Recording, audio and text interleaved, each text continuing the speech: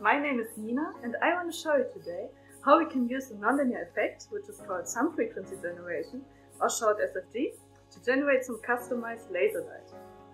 But safety first. Let's go! Alright, so let me show you our setup.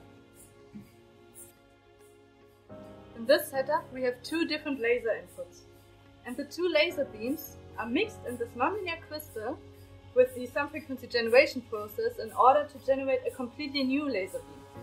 Every laser beam has a specific energy, and when we talk about SFG, we combine two lasers so that the energies add up and we can create new laser light, which energy is then given by the sum of the two input energies.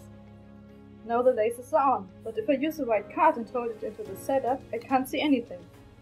I need to use a special fluorescent card in order to make the light visible, because it is not visible for our human eye.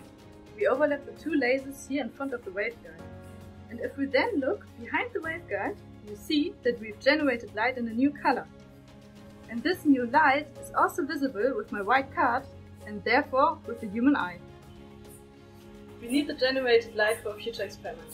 And since we don't have a laser which emits at this energy, we decided to just make the light ourselves.